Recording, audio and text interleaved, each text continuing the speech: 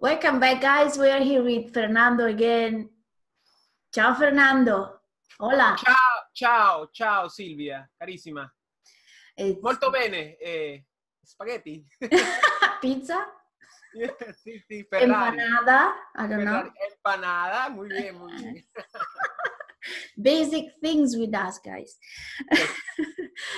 So we are getting together today to introduce a new path we're taking in our series, where we're gonna look at the major arcana as are well known around the world and how they play in the cards of truth system. And to fully understand this, we before look at what the masculine, so the sun, is and represents, and what the moon is and represents. And in honor of the moon, my Atma Karka, I'm like, and my Atma Karka is the sun. Oh, excellent, guys! You have both. So we have a very manly man and a very womanly woman. Hopefully. Hopefully, yeah. Because I'm very feminine sometimes, so yeah. And I can be very masculine as well. Yeah, because we're astrologers, and that's what we're supposed to do. To blend the two things. Exactly. So we had this idea to look into these two wonders of creation, the masculine and the feminine, through the lenses of Brihat Parashara Horashastra, that left us the magical sutras,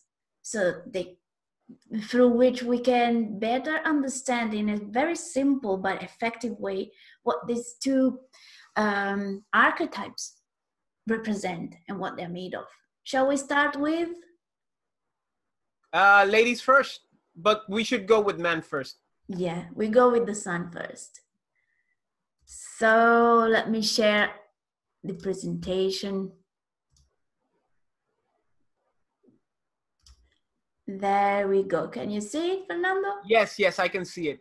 For those who do not know, this is a quote from Brihat Parashara Horashastra, which is probably like the most important book in Vedic astrology. And what Brihat Parashara Horashastra means is basically, it's Sanskrit for the great treatise on horoscopic astrology by Parashara. And this specific shloka or quote is from chapter 3, where Parashara talks about the planets and their qualities. Excellent. Magical. So when he describes the sun, which in Sanskrit is named Surya, for those that I don't know are into yoga, they know the Surya Namaskaram, for example. Surya is the sun, and translated in English it states, honey yellow-eyed is the sun, square and radiantly pure, of Pitta nature, intelligent, masculine, with but little hair. Mm-hmm. Okay, let's see what this means. Honey yellow-eyed is the sun. So there is this color is the first thing that Parashara tells us. Wanting to convey a quality of the sun, which is wonderful and is so needed in this world, which is the royal status of the sun. Yes, and also, honey is sweet. So yes. although he might have very powerful fiery eyes, deep down inside there's a sweetness to it that a lot of people like. Yeah, because it comes from being just. Exactly. Takes and the constant. action that is needed. Yes. It's not purposefully unjust towards anybody. Exactly, just like the king should. Exactly. So yeah, first quality is that it's very regal, meaning it's very appropriate, just, and it's not casual or on anything. It's attentive and capable of understanding the situation in the same way that in the old ages, the royals were supposed to be able to look after the population, villages. Yes. And stuff, and the kingdom. Yes, and we must remember this historical term of the divine right of kings. In essence, the kings in traditional times were the representatives of God on earth. Yes, and exactly. and and they were king because they were, you know, lesser gods, or to a certain degree they were representatives of God, and even in some cultures they were considered gods. But this Yeah, is the idea of the king figure. He's the figurehead, he's the human fountainhead from which all authority and all will emanates. But we must remember that the sun doesn't really do anything, he just orders, he just is. And yeah. by being, everybody else reacts to him, and hence actions occur. But it has that wisdom Yes, upon which he decides what is okay, what is not, what is to be withheld, and what is being let, right? yes, There's not discrimination upon a feeling, is upon wisdom and kept in, and that skill of being able to see exactly what is needed. exactly. Mm-hmm. And one thing it came to mind when you were talking about the royals. See that the color associated is this yellow, in the same way that the gold metal is the same color. And royals, even today, they wear gold because it's the metal associated to the sun, is conductive to the energy of the sun, especially the 24 carats is attuned with the qualities of the sun. So it's not a case that it's not like being fancy or something that they used to wear these metals, the gold, like Yes, brown and everything. And then we move on to this square thing that for women it sounds sometimes too tough to deal with, but it's very precious quality. yes, and this comes from traditional qualities. You know, square, right angles, sharpness is always associated with the male principle, while circular, oval shape forms are associated with the moon, and we're going to see that when we look at the moon.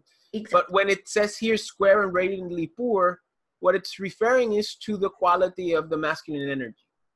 And you can see this also with the Platonic uh, the Platonic figures of the Metatonic cube from sacred geometry, where all figures associated with the male are sharp. All the five Platonic solids are associated with male, and the circle, the perfect circle, is female. And you know, when you see a man who has a lot of lines in his body, who is really cut, with a lot of muscles, or has a sharp jaw, that generally is attractive because that generally exemplifies the male qualities. Right. A strong sun gives like sharp shoulders, doesn't it? Yeah, it gives sharp constitution depending where the sun is. Yeah. And in addition to this, you know, we we we can see this through basic anatomy, basic biology. You know, looking at the male genitalia, looking at the female genitalia, how the male is straight, a right angle, square to a certain degree, and how the female genitalia are more oval, more round. Even at the ovum and the sperm is long and straight with Yes. with a tail, but the ovum is a circle, and there you can start to see in physical form, in biological terms, these deep esoteric truths that convey writings like we had Parashara Shastra when referring to the qualities of the male and the female. Yeah, it's beautiful that you mentioned that. I love it because um, the risk is that all of this remains so abstract and intellectual or philosophical, where it's actually not just, because the philosophical here meets the physical. So we talk about principle that can be applied as a pattern onto anything that is creation. And so I'm really very glad you mentioned that. So that one let's mention this about the square quality. It's stable. If you have a square or a cube, it doesn't roll and goes anywhere. So if you need something stable, then the principle is very, very, very important. And women want men usually to be reliable. When they say something, they do what they said. And this is the square principle. You know, you're reliable. Then maybe it's a little bit different and difficult when something needs to be changed and moved on or moved around. If it's square, you know, it doesn't. And this is the idea from which we get, to a certain degree, the definition of the number 4 in the cards, which is stability, which is merit, which is security, and it has to do with this idea of the square. The square is the most solid thing ever. You know, a table has 4 legs, and you can probably put a table on a house, and that house can be abandoned for 150 years, and that table is still going to be there in 150 years. Yeah. Unless you know it gets corrupted or somebody hits it, but in a way, you know, that's the idea of the male principle. Yeah, it's solid, amazing. or it should be solid. Well, we need it in creation. We do need it. Otherwise, everything would be fluctuating around, and nothing would be ever made concrete. No? Correct. Right. So let's appreciate this about men. Yeah. They have this quality. Let's see it as a quality. Then when the case needs more fluctuating energy, let's call for the feminine energy. And let's don't blame men for being square when they are. Okay? I really have this theory because there is so much misunderstanding between the sexes. You know, when qualities are seen as hindrances. You know, yes, and another thing, you know, we have to realize that these are real energies. These are real things. These are not necessarily social constructs. These are esoteric. This is wisdom of all ages. This is something that's going to be like this now, that it was like this 2,000 years ago, and it will be like this 2,000 years from now. You know, this is perennial knowledge. We can call it building blocks of concrete reality, which is not just, but you know, they affect. I didn't mention this. I said men and women at large. It applies on the population that men can show some traits, more manly, more Surya oriented, but that doesn't mean that women can also have that. Definitely, because we are all, you know, we are all a product of 3 points, you know, our father, our mother, and ourself. And we have a male part from our father, and we have a female part from our mother. But at the same time, our mother has a female and a male part, and our father has a female and a male part, and we have a female and a male part. That's why we have a sun and a moon, a Venus and a Mars in all our charts.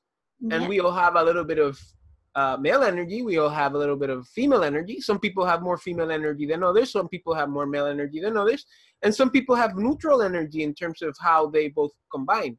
But in essence, you know, biologically, we can't deny that, our biology. Definitely. You know, biologically, you're either a woman or a man. Yeah. Biologically, you know, by your genitalia, by your capacity to have children if you're a woman, and your capacity not to, and your incapacity not to have children by a man. And this is, you know, the reality of things. Yes. And, you know, if you're a woman, biologically speaking, you are in tune with the cycle of the moon, which is about 28 days. So it's very rapid. It's very, very much changing. And we're going to see through the sutra that applies to the qualities of the moon. Let's say qualities. Let's repeat, it's a quality.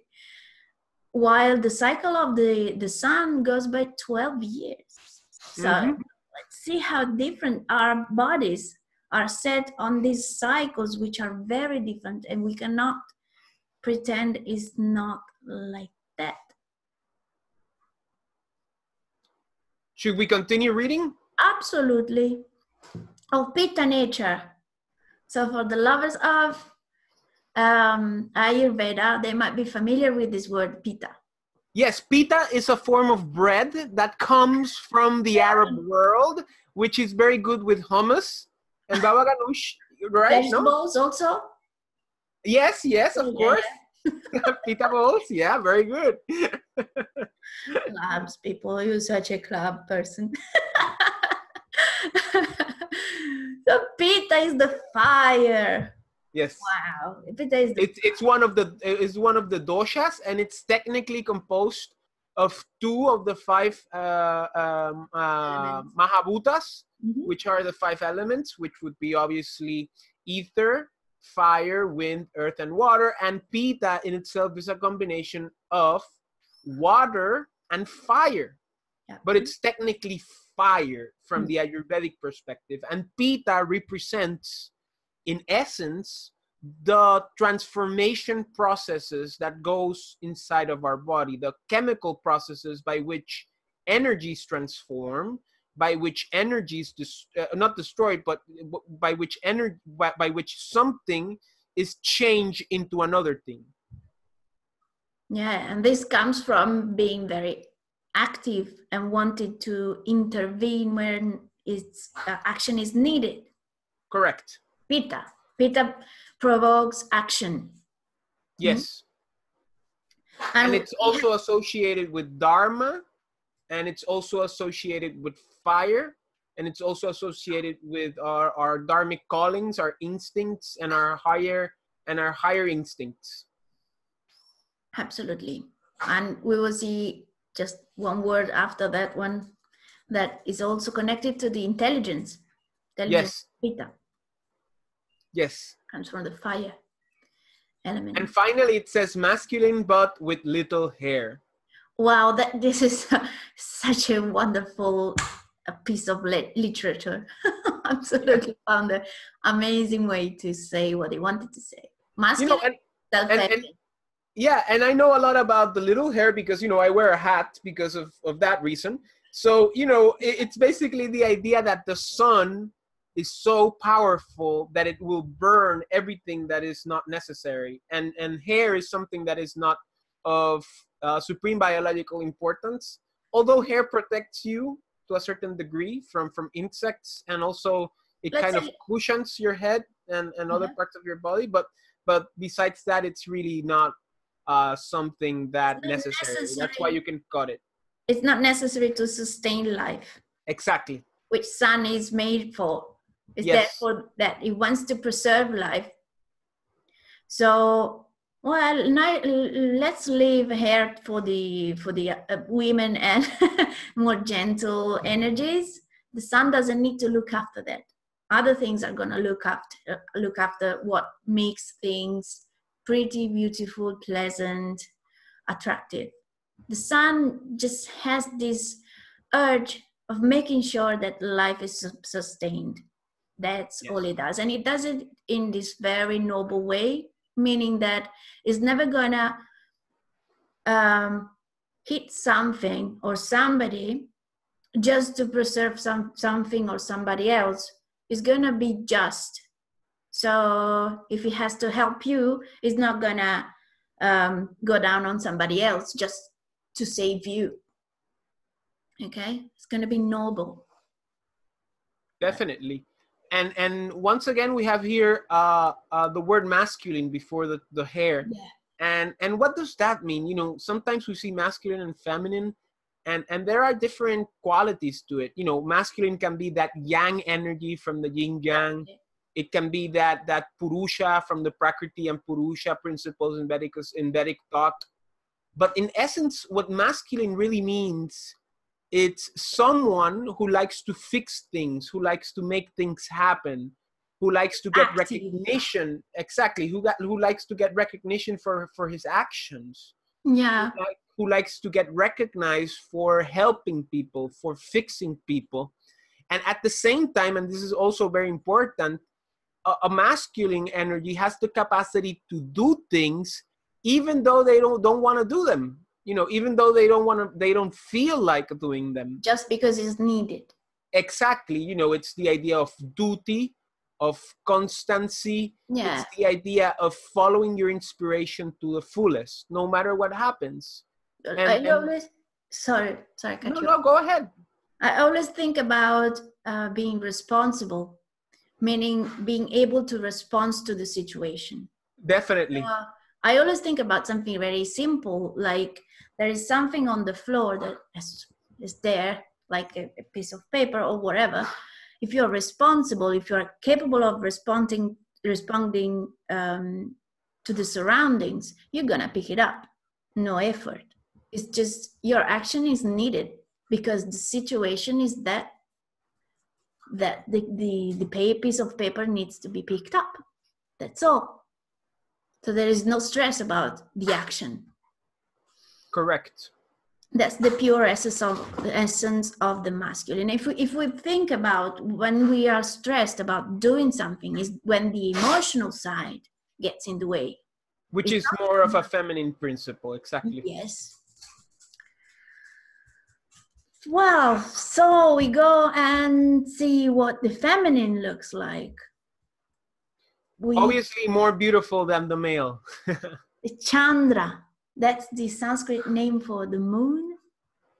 And its sutra says, abounding of Vata, in Vata, and Kapha, and filled with knowing is the moon of round body, or twice born, auspiciously eyed, of sweet speech, fluctuating and lovesick. Okay, the last word is sick. Oh, good. We're gonna. Well, you know, it's sick. You know, remember, women bleed once a month. You know, it's something that it's part of the nature of the female energy to a certain degree. Yeah, it's very. See, the way I say the Surya Sutra is very straightforward. You can investigate and understand, go into deep in understanding what the principles are, but are easier to grasp, in my opinion. Where the Chandra Sutra, it's everything and nothing at the same time, in my perception. Mm-hmm. Though it's not nothing, but okay. Let's see, abounding in Vata and Kapha. Yeah, once the doshas. Yes, once again, we start with the doshas. And, you know, some people say that the moon is fully kapha, but technically, you know, the moon is actually half Vata, half kapha, and these are the other two doshas. Vata is basically a combination of air and ether, and kapha is a combination of water and earth. But in essence, Vata is air, and kapha is earth. Well, if it was only kapha, it wouldn't have the movement. Exactly. And Vata is basically that, just what you said. It's the movement. That dosha is related to the movements of the body, you know, the blood flowing, the bones moving, the cartilage, the muscles. I mean, not the bones, the muscles moving the bones. Everything that is movement. Exactly. Internally, but also the mind. Exactly. Definitely. Moving a lot. In our digestive system, our ideas, everything that's moving. And kapha, it's basically the dosha that relates to the massification of things, to the idea of support, of mass, of having a body, of having the support that is needed for other functions to occur. And that's what the moon does. It provides movement and it provides support, contrary to the sun that provides transformation through the Pitta element, to the Pitta dosha. Mm-hmm. And afterward, it says it's filled with knowing. Let's remember what the sun said. The sun said he was intelligent. Yeah. And now we see that the moon is filled with knowing. So the next time, and this is something our teacher says, you know, the next time that somebody asks you who is more intelligent, man or woman, you're going to say man, obviously. But then you're going to say women are not intelligent because they know it all. Yeah. So what's better?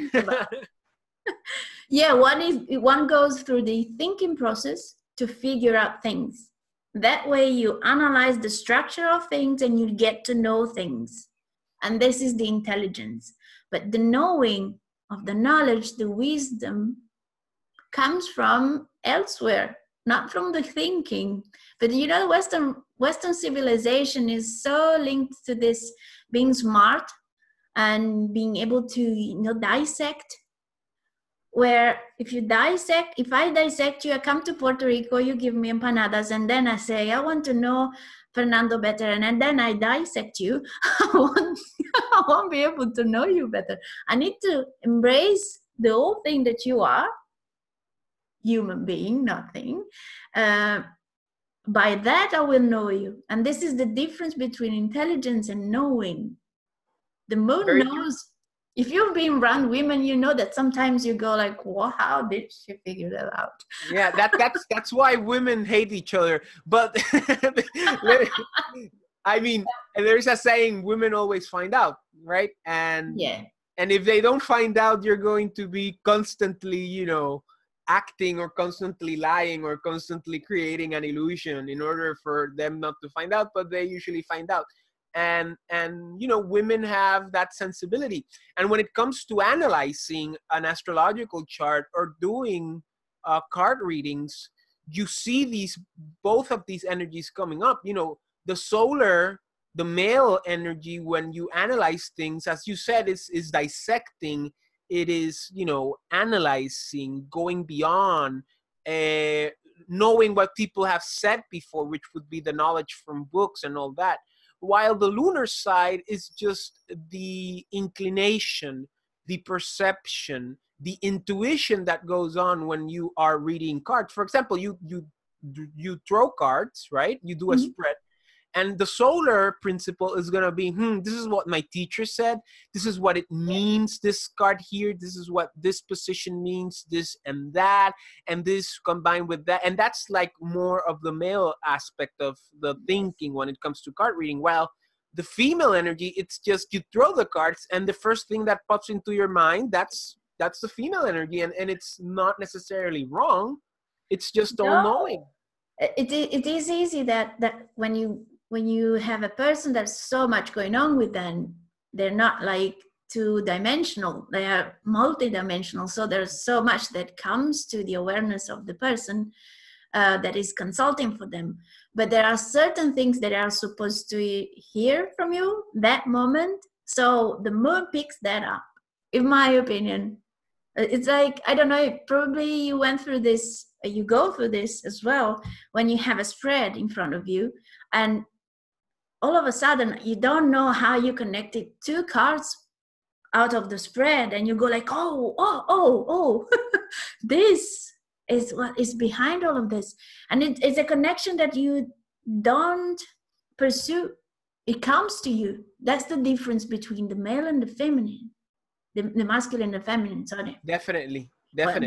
You find something in your awareness, and that's because you were passive and receptive, where the masculine have studied, dissected the subject, and knows the connections by having studied, which is essential. We need to go do this. We cannot only be, you know, like rolling our eyes up and go like, oh, it's this and that.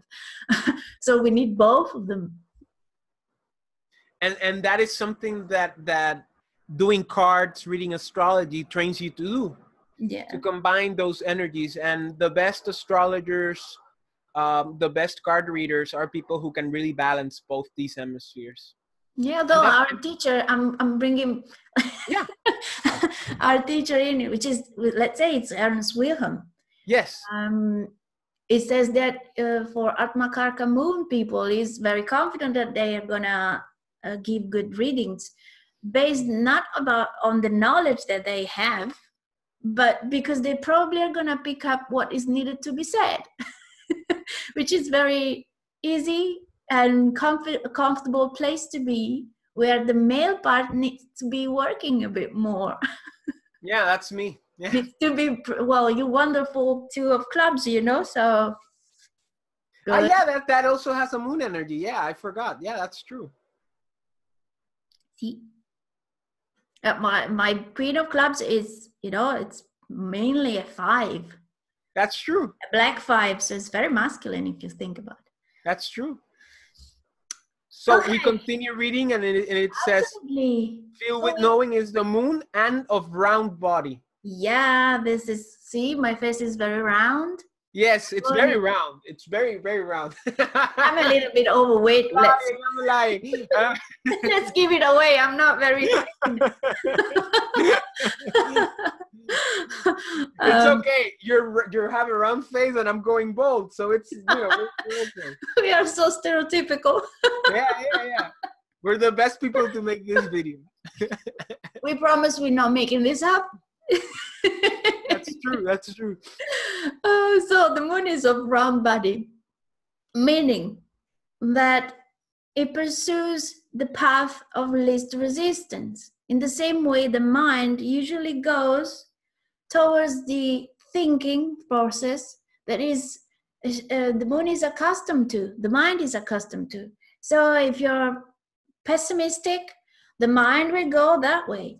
If you're optimistic, the mind will go that way. If your tendency is think that all the people are hostile to you, the mind is going to go any instance it has possible, because it's not making an effort to think or perceive. It's just wired, basically. This doesn't mean that it can't be rewired. It just means that it's very comfortable in the way that it's always been. Yes. And once again, we see this dichotomy between the round body of a female energy and the sharp body of a male energy. And I use the metaphor of the male and female genitalia, but we can see even the female body. Just think about what the perfect female body would be so a very round body with round breasts, round buttocks, proportionate, obviously. And a beautiful male body would be a sharp body, no fat or very little fat, very muscles, sharp muscles, defined. The lines, the right angles are very defined in the abs, in the jaw, in the biceps, while a woman's perfect body would be very round, very proportionate, and very beautiful in that sense. And so when a woman has a baby, is pregnant, is even definitely. Definitely. There's more of this. There's an emphasis on this rounding. Definitely. Yeah, we got this. So we let's remember we made of both of this. So we need both of this to not be lost in the being rounded or stuck in being square. Definitely. Which is something that a lot of people might do. So yeah. Yeah, well, yeah, that's where we get upset, basically, between sexes. Definitely. Because we cannot see our own potential as a quality, and we don't give the other one the same privilege. Because we don't see it in us. Exactly. Then we project what we have inside of us, and we fail to reach that balance within us, and hence we project that disbalance to the outer world. Yeah, I personally benefited so much from the knowledge of these 2 sutras. Oh, full, without a doubt. I mean, and that's what the study of astrology and cards do. It gives you wisdom to understand that these energies are real, they are within your heart, and that you have to balance them to reach a happy life. Yeah, it's just you start to recognize traits. And you somehow have the ability now and the knowledge to give it a place. Because without an explanation of all the factors that are making us what we are, all the events comes up and they seem to be completely random. Like, so if you have a manifestation of your being square, I can't put a label in a good way and say, oh, this is his quality. Okay? It's not something that is just I don't know, playing against the game that I want to play with you. Because when I need you to be square, then I can appreciate that. So if I am aware of the fact that you are square and I'm rounded, when I'm rounded and it's useful, I can bring it up and share it with you to benefit both of us. And when you are square, I can appreciate that. Instead of just blaming, the equality when it's misplaced in time. So when we show equality that is not needed in that moment, we blame each other, but we never really, we are not accustomed so much to appreciate it when it's needed, when it's appropriate. I went a long ramble, but I hope it was clear. No, you were. And we finished the shloka saying, all twice born are auspiciously eyed, of sweet speech, fluctuating and lovesick. We have to remember that when he says all twice born, he's referring to Maitreya, who is the person who Parashara is speaking to, because Brihat Parashara Hora Shastra is basically a dialogue between the master Parashara and his student Maitreya. And then he goes on and says the moon house is auspiciously eyed, of sweet speech, fluctuating and lovesick. So basically auspiciously eyed is that it has very beautiful eyes, and women usually are more beautiful than men, in my opinion. Of sweet speech, that they always have a way of talking, a way of finding their way, of maximizing their tools according to the situation in terms of using that emotional perspective to reach their goals. Because you got to remember, men are usually stronger than women physically, so women have to resort to other tools in order to win the fight, and that is through their speech, through their communication. Yeah. There's also this all-knowing thing that comes into play in here. Oh, definitely, without a doubt. You are all-knowing. You know the part of the other one. You know the full picture. So you're not gonna be blaming, bitching, and bickering, because you're in your way you're appropriate with the reading of the situation that you do. Because moon does that. It's like a windshield that makes you interpret your reality. If you definitely are spot on with reality, so if you're true with the truth, then you're not going to misunderstand, and you're not going to be bitching and bickering and being bitter in your words. This is actually from a moon at Makarka. It's a very good test to understand how the moon of the person is. If it's bitchy, even behind somebody's back, it doesn't need to be confronting the other one. Sorry, guys, I had an Italian moment. No, don't worry about that. That's your Latin side, yeah. Yes. Your Etruscan side. Do they use that word there? No, Etruscan, no. Etrusci. Yeah, Etrusci. Do they still use that there? No. Yeah, yeah. Okay. Well, it's very common for us. I mean, if we go back. Oh yeah, that's what I mean. Yeah, that's your Etruscan side. Yeah. I was saying, auspiciously eyed also is linked to this all-knowing. So it has the ability to see what it is, and it's gonna speak accordingly to what it is. If you have this friend of yours, male or female, doesn't make any difference, that is bitching about people, you know that they are suffering with their Chandra, their moon is not balanced, is not working in the best way possible. Let's put it this way, okay? So watch out the way you talk about others, the way you talk about circumstances, people, pets, whatever. On that bastard took my spot at the parking lot. Oh well. If you go down that road, then you know that your mood has lost vision. Yes, and then it says fluctuating and lovesick. Yes. So, we have to remember that in astrology, the moon likes to be with other planets usually. The moon suffers when it's alone. The moon suffers when it has a position called Kemadruma Yoga, which is very rare, to be honest, because it usually gets canceled. But the moon likes to be... Yeah, I have it, but it's canceled. Okay. and it likes to be with benefics. It likes to be with good people. So it fluctuates because the moon adapts to the situation it is in, and it functions, right?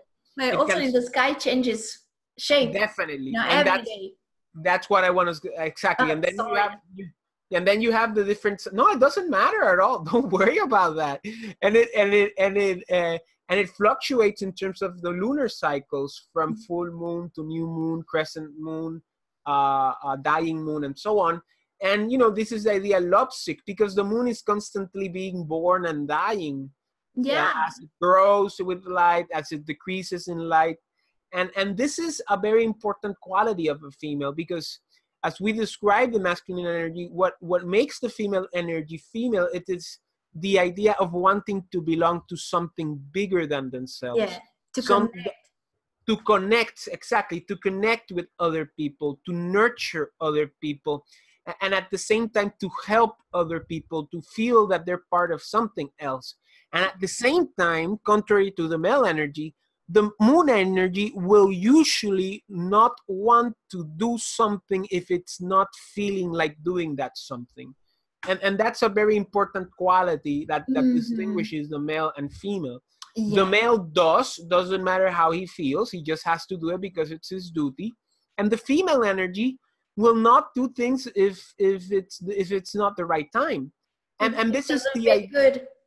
Of the self also. If the female doesn't like herself, definitely doesn't appreciate herself, even in the image, inner and outer, it can get stuck quite easily. And this is the power of the full moon. You know, the full moon happens once a month, and it's the most beautiful moon. And when there's a full moon, it's the perfect time to have an intent, to have an energy, and manifest it out in the world, because it's the perfect time to do things. And actually, you know, in ritual magic, in ritual astrological magic, the moon is of incredible importance in creating talismans, in creating amulets, because you have to wait until the moon is in a specific place in order for you to do the work. And just like a mother who gives everything to their child, when the moon is in the right place at the right moment with the right light, it will give whatever you invoke to it. Yeah, it brings this, the light of the sun on a quantity, I would say, not quality. The quality is still the light of the sun that is reflecting, but in a quantity that is manageable, because the sun burns. And at the same time, you can see the idea of the female energy wanting to belong to something bigger than themselves. In this case, it would be how the moon reflects the sun's energy, which is something much bigger than the moon, and how it uses it, and it becomes more powerful by being part of that interaction. Yeah, and this is also the principle upon which the humanity and the planet itself has grown, by wanting to be with something in connection to something bigger. So meaning, I want to, I don't know, have money to travel, to go to the near town. Okay, I get this money and I go to the near town to visit the town. And then I come back home, and then I start to feel sick and love sick, wanting to connect to something bigger, because now I had that in the bag.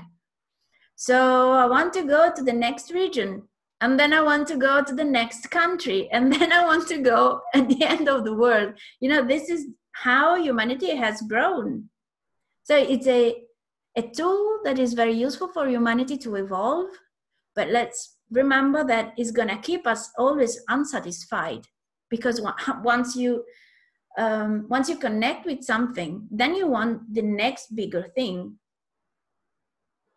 Okay, so in this case, sick, I think, is in my perception, is there for this, because it's very useful when you want to improve and aspire for more, but at the same time is never gonna be fulfilling for real. Like, you know, when you fulfill the sun, it's gonna be it. The Chandra, the moon, will always want for something more after that. So that's how we build. It's important to know. Yeah. You there? Yeah. Yeah. Yes. So are we finished here, right? Yeah, I think we are. We can wrap it up and say that when we talk about the masculine principle is the active part of creation that wants to think. Sorry. No, continue. I'm sorry. That wants to do things in the noble way. So Yes. not for the ego, not for me to be shining, not for me to be recognized. I'm going to be recognized as a result of my nobility and my action. Is not the reason why I'm doing things. I'm doing things because I'm responsible. I'm capable of responding to the circumstances around me. And the female principle is the idea of a more passive, but at the same time, passively active, by helping that male energy to do what it has to do, by providing the necessary nurturing, the necessary female energy to really make that action grow. And you describe the male and I describe the female, and I think that's very nice. Yes. So we can see you next time to the people and thank them for being with us. They're very caring in the feedback that they send us. So thank you guys for being with us, and then we will see you with the major arcana afterwards. Take care. Ciao Fernando, grazie. Ciao Silvia, grazie mille. Ciao ciao.